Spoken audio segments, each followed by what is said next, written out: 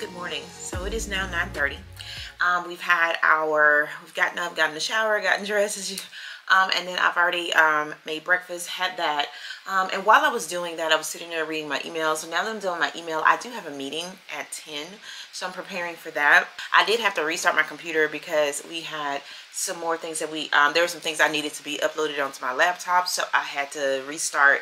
And then, so now that's what I'm doing right now. We don't have too much of a busy day today. Like I said, I literally have like 2 meetings. I have one at 10 and then I have another one that's like at 1, but that is optional, so we won't be going to that. So I'm going to go ahead and opt out of that one. That's something you're going to definitely learn as well, is that sometimes you don't always have to go to meetings. You can find out whether or not if it's something that is actually required or mandatory for you to go. If not, you can actually opt out of that and then use that time for development. I do have quite a few tickets, quite a few backlogs that I have to finish up for today. So I just thought that I would just show you what a typical day in a life as a data analyst is like. So I'm just going to go ahead and finish reading the rest of these emails, and then I will then get ready and start preparing for this meeting at 10. So let's get right into it.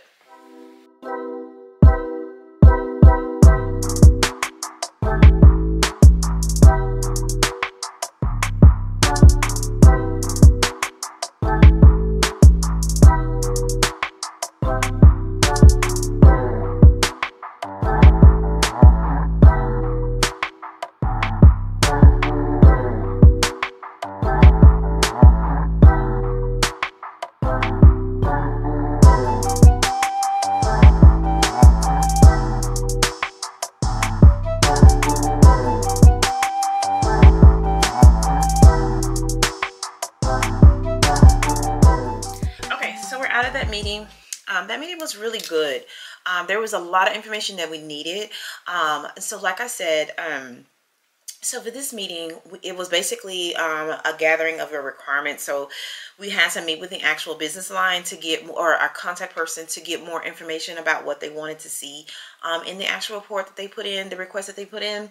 And so it's just really about asking more detailed questions. And so this will be the part where you just pretty much have to ask additional questions to find out exactly what it is that they want.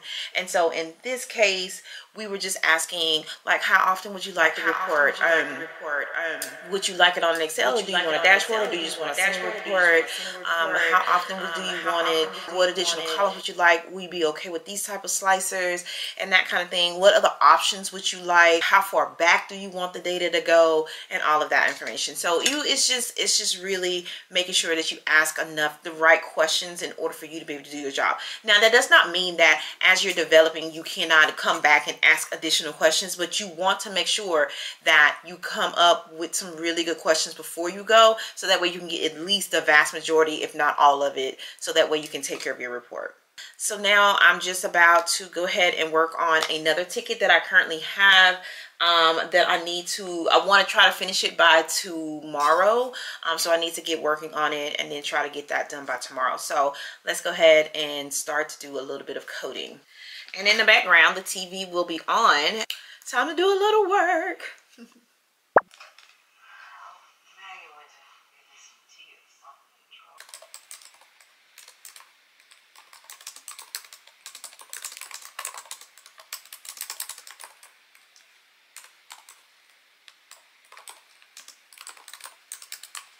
Boom. Hey guys, editing Mika here. I'm clearly editing this video as we speak. So as you can see, while I'm in my zone working on code and all of that, I thought I would come on here and drop a little nugget. Once you become a data analyst, please do not think for 1 minute that your constant learning and critiquing your skills comes to a halt because you made it. Nah, not at all. You need to constantly making sure that you stay up to date with all of the constant changes that happens within IT, but most importantly, you want to make sure that you are crafting and honing in on your skills. And that's where today's sponsor comes into play, Brilliant. Brilliant helps you get smarter every day with thousands of interactive lessons in math, science, programming, data analysis, and AI. One thing I love is how hands-on it is. You're not just passively watching, you're actually solving problems. That kind of interactive learning sticks with you, especially in tech.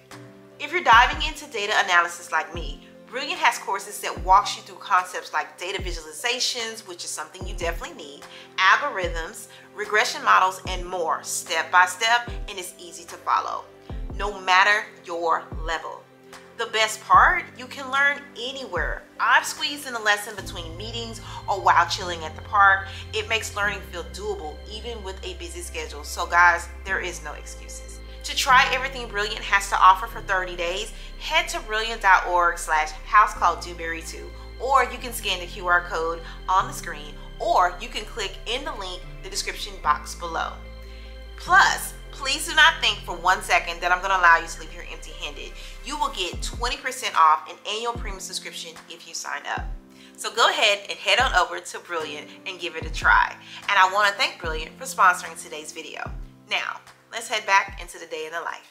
What I'm working on right now is I just finished the coding part of the actual the report. So what I ended up doing after I finished writing the query, so I needed to send her some samples to see whether or not the data that I pulled is actually on the right track, or if it was right, if it's something she was looking for. So what I ended up doing was pretty much created a pivot table, and I basically put it into I put the information into a pivot table, and then I basically created the pivot table based on how she wanted to see it, and then I sent her a sample, and I just sent it to her and asked her, is this what you're looking for, and X, Y, and Z.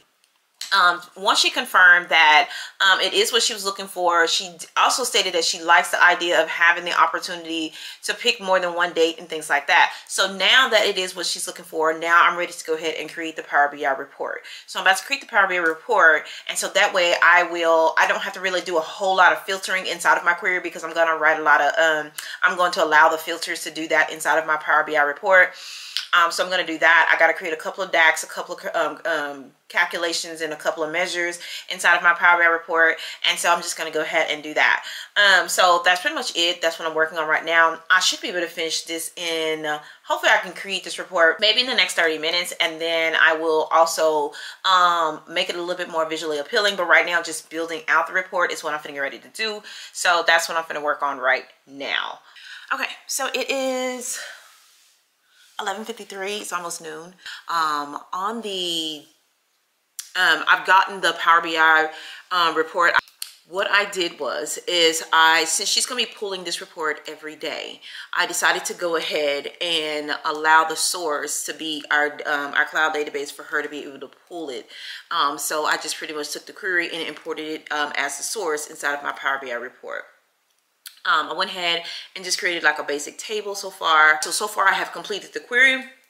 I completed the query, sent her the sample, she approved the sample. So now I have already started creating the report. We've already gotten all of the calculated columns and the measures in there. So that'll be it for today. I do have another ticket that I need to work on. That is something else that you guys have to learn to do. Is when you have more than one ticket, which in most cases you will, you're gonna have to learn to multitask, or I'm not gonna say multitask, but you're gonna have to learn how to prioritize your day and work on multiple tickets throughout your day. You cannot focus your entire day on one ticket because you'll never get anything done. So you're gonna have to put a little time here and a little time there and a little time here. So that's what you're gonna have to do. And so tomorrow we'll work on the filters, and that's what we'll do tomorrow. So right now we're gonna go to lunch, and then when I get back, I have another report that I need to work on. It is a, I have a month-end report that I need to complete. This is the beginning of the month. It's actually due today. So I'm gonna go ahead and start working on the month-end report so I can get that finished before 3 o'clock. So that is the remainder of our day. So for right now, since it's about to be noon, let's go ahead and get some lunch.